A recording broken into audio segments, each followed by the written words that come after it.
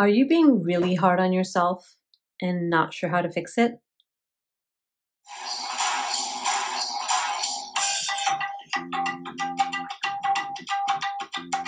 Hi there, and welcome back to Ask Dr. Saira, the show where I answer your questions about personal growth, mental health, and relationships.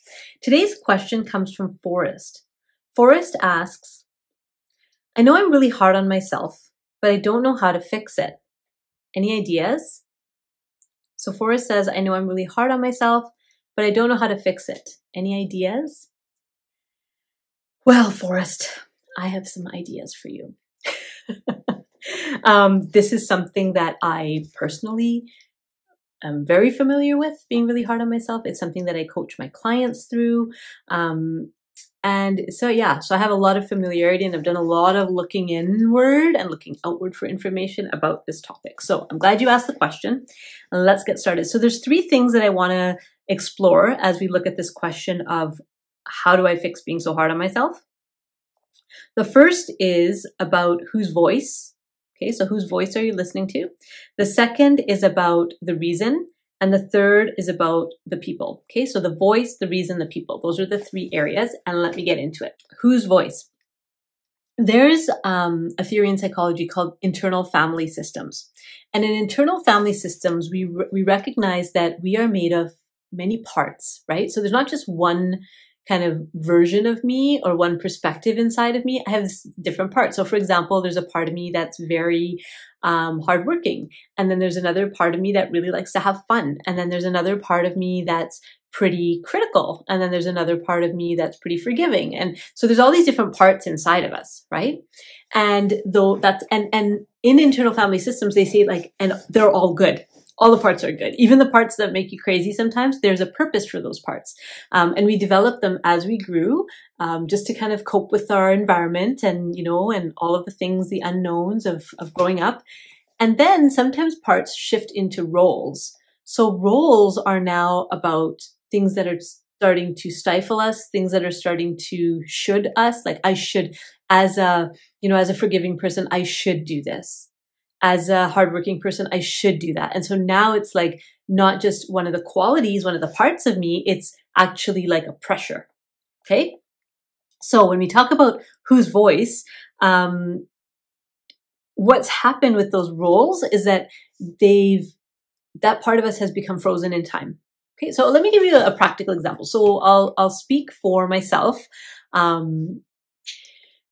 There was a long time in my life where I had this role of the big sister, right? So what does that mean? So in my family, that meant the person that people could come to, the person who would always forgive and let go, the person who was responsible and looking after things and planning things and being in charge of things and directing things and just a lot of responsibility. And it started because I was actually a big sister, physically I had younger siblings, right?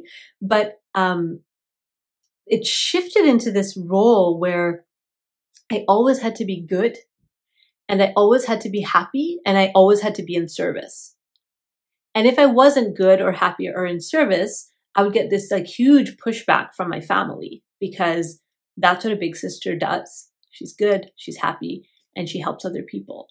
And I mean, as you can imagine, that's a really limiting slice of life, right? If you always have to be happy and you always have to be good and you always have to help people, you miss out on a lot, right? You miss out on all the other emotions besides happy. You miss out on serving yourself. You miss out on being bad sometimes and rebelling a little bit and doing some fun things that are unexpected. So when I started to see that these kind of parts of me had turned into a role, I started working on that. And probably when I was around in my late teens, early 20s, I really started looking at, okay, what does it mean to me to be a big sister, right? Now, when I interact with my siblings, I'm so much less controlling. Because before, in that role of big sister, is if my job was to make sure that they were happy, I was to serve them to make sure they were happy. If they weren't happy, something's got to change and I got to fix this. And I was really controlling and I didn't really even know that I was doing that, right? So as I've let go of that role and started to interact with my siblings more as people rather than my little siblings, our relationships are like flourishing. But that role inside of me of big sister had to be questioned, and it had to be evaluated, and it had to be challenged a bit. And so what does this have to do with being hard on yourself? Well, some of us have those. There's 3 particular roles that I want to tell you about that all of us share. And there's lots of like different opinions about this. And Carl Jung like talks a lot about archetypes and, you know, the different parts of us. And there's lots of interesting, fascinating information. But I want to share with you 3 particular roles that we all have and that help answer this question of why am I so hard on myself? So the 3 roles that we all have are, and these aren't the only 3, but these are 3 of the many parts of us, is the inner child, the critical parent, and the loving adult. So the inner child, the critical parent, and the loving adult. So now, the inner child is the part of us that wants stuff, doesn't understand, gets overwhelmed, has fun and is playful, you know, like a child, like a kid. There's a part of us that's kid-like. And that's really important that we don't lose that part of us as we grow, because otherwise we become very lifeless, actually, right? We lose our youthfulness. We lose our joy if we let go of that inner child completely. That's the part of us that knows how to joke and laugh and be silly and do things for no reason and, you know, be spontaneous and try things new and all the things that kids do. Then there's the critical parent. That's the voice of the critical parent. And you might not have had a critical parent in your growing up. Many people have had that. I had that.